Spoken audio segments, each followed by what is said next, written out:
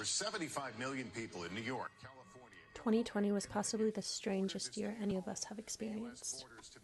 To break it all down, I would liken the COVID experience to the 5 stages of grief you hear about in TV shows. Closing beaches. In Europe, the crisis growing. The first of which being denial. I didn't believe at first that COVID was something to be concerned about.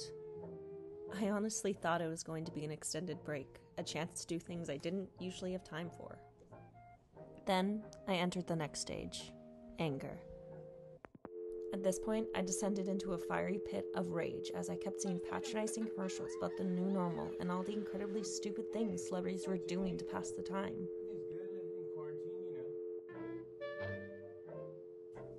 Then came the bargaining.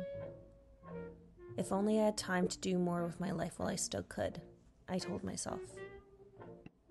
Then maybe I wouldn't feel like I'm missing out on literally everything. Then came the depression.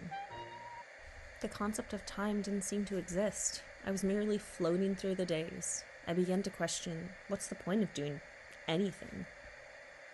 But eventually, I decided that I had to do something. I may not have control over the virus, but I did have control over what I did with my time. I decided that I couldn't wait for quarantine to end to resume to my life.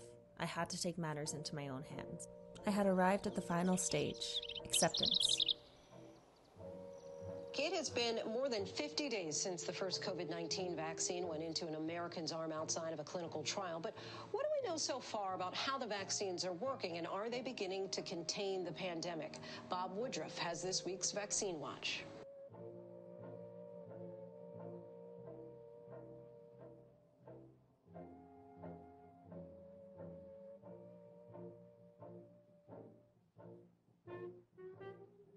The end.